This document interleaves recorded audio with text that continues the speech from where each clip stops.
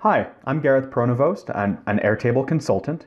In this video, I'm going to be showing off the latest block from Airtable, which is the matrix block. Now, blocks are a part of the Pro subscription to Airtable.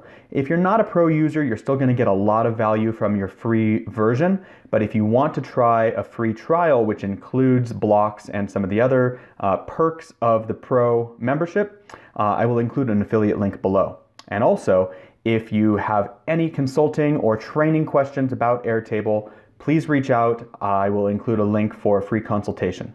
But without further ado, let's get into the good stuff. Welcome to Entrepreneurship by the Numbers, where we help unlock the potential of your business with data-driven metrics. Okay, jumping into Airtable here, we have a block that we're headed towards, and we are trying to put things into a grid. So in order to facilitate that, just taking a quick look at our base here, we have two fields that have single select options here. So we're doing a basic SWOT analysis. We have the helpful and the harmful columns, and then we will have the internal or the external scopes. And there are a couple of things going on, and I'll explain each of these. So the driving field here, which is the name category, is actually going to be a formula for us. We are doing a concatenate formula. We're going to concatenate an emoji with a dash, and then whatever the issue is. So looking at this formula, we are going to see concatenate emoji dash and then the issue. And the emoji, we're going to point towards this conditional emoji. And what we want is an emoji that will change for 4 different cases. So in the case where it is helpful and internal, we want one particular return. Helpful external is another, etc., etc. And so you see I built this formula here. Since this isn't a video about formulas, I'm not going to go into too much detail about this in this video. But we have an if-and statement written for each of these. And so we have, basically this is saying if vector is helpful and if the scope field is internal, then return a 1. And then we're going to check another condition. If that's not true, we're going to check vector helpful, scope external, and return a 2. And so we have this for 4 times for the 4 different options that this might include. So first thing we want to do is include some emojis in here instead of numbers. And so I'm going to go ahead and take some time and just do that really quickly.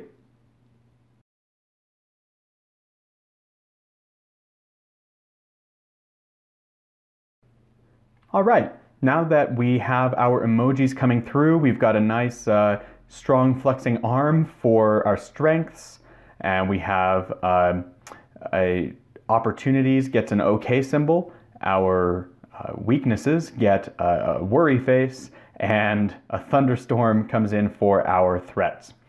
So perfect, that looks good. Now what we need to do is point this emoji field or this concatenate formula to the emoji rather than displaying this text. So we're going to go into the customize field type again, and we're going to double click this and just remove this emoji. So this whole first condition is instead going to point to this field. So we're going to supplement conditional emoji in place of what was there previously.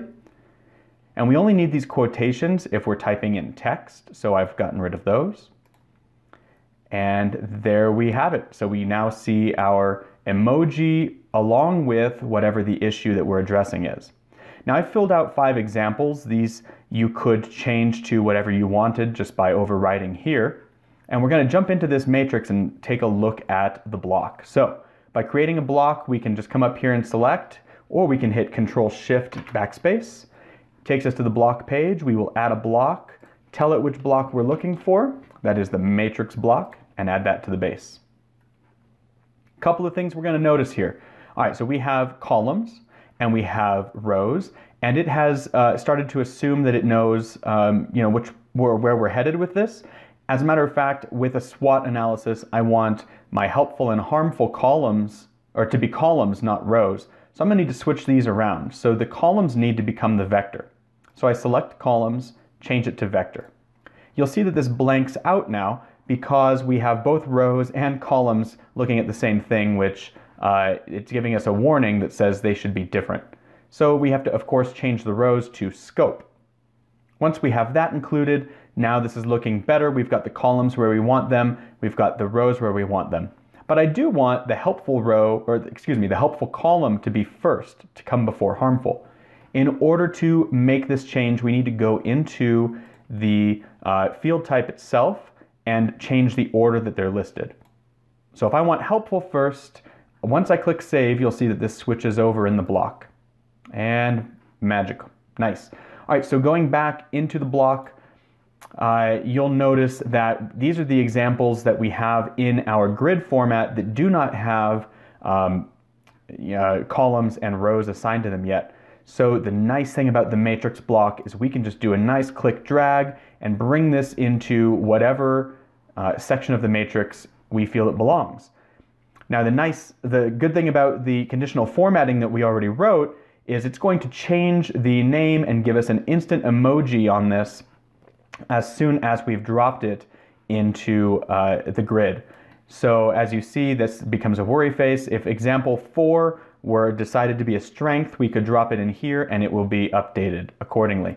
So we can just very easily play around with these, move them, and you'll see that when we go back to the grid form, these pieces of information have been filled out corresponding to how we determined these different records behaved. So the last thing you might want to do on your matrix view is getting rid of this empty column and also this empty row. So to remove the column, just click here, only show columns with records, and now we only have those 2 columns. Similarly, we can get rid of the blank row by doing that. Then we can select done, and now we have this great looking SWOT analysis. Well, I hope that was really helpful. As always, if you have any questions or concerns, do leave them below in the comments, and don't forget to click subscribe if you enjoy this type of content. In the meantime, best of luck as you continue to grow your empire. Thanks.